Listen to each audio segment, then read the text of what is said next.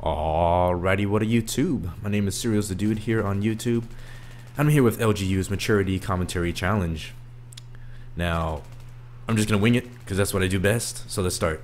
Right now I have a web page open. It's on dictionary.reference.com, and we're gonna look at the definition of maturity. Here we can see that the first definition is the state of being mature. Ripeness. Do I consider myself ripe? Well, I'm maybe a little bit chubby here and there, so I guess so. Full development, perfect or perfected condition. Maturity of judgment, to bring a plan to maturity. Full development, 19, I don't know when males fully develop. They say what, 25? The brain finally fully develops. If you're talking about, you know, other parts of the body, we already got that down. Perfected condition, I am nowhere near a perfected condition. Maturity of judgment. I guess this is the one that I guess everyone's been going on about. Maturity of judgment. Can you, or how do you approach a situation? How do you handle a situation? This is where the maturity of judgment comes in. And let me tell you what, it is not bad to be immature on this YouTube site, okay? Do you understand that some people put up the most immature videos, yet people still watch their videos? Do you understand what I'm saying? In the YouTube community, there is no limitation on, I guess, how immature you can be, or there is no level of maturity that you must have, which is awesome because it allows for a variety of people, different commentators, different personalities to show up in the sub box. If I like watching, I guess, less mature videos, like say I consider El Presidor's videos to be less mature, but I find it very entertaining just seeing him do what he does, cry about the little things in the game, knocking over a tree. He's just a beast, right? Then you got people on the other end of the spectrum, per se, like originally when I used to watch C-Nanners. His videos were pretty mature for the time. I was in high school. I thought he was pretty mature. I watched his videos. So when it comes to choosing the videos you watch on YouTube, I believe you have to, I guess, judge people.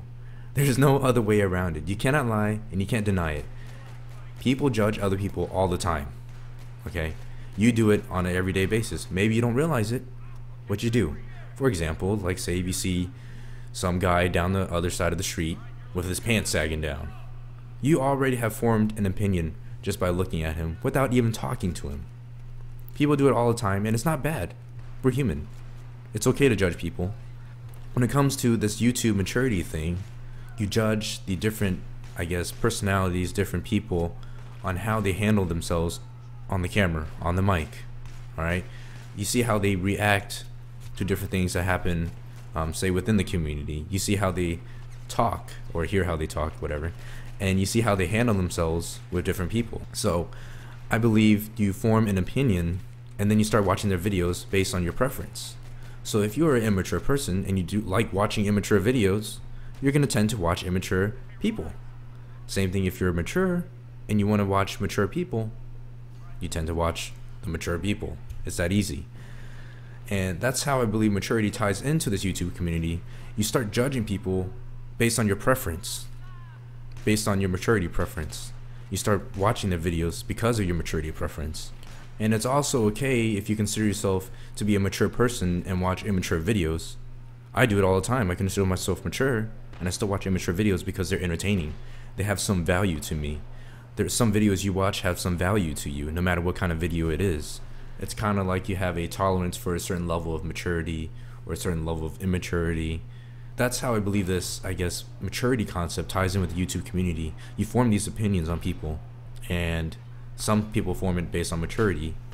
And I guess what I'm trying to get to here is that maturity is just one of those items that you use to judge people on, whether it be in real life or on this YouTube community website.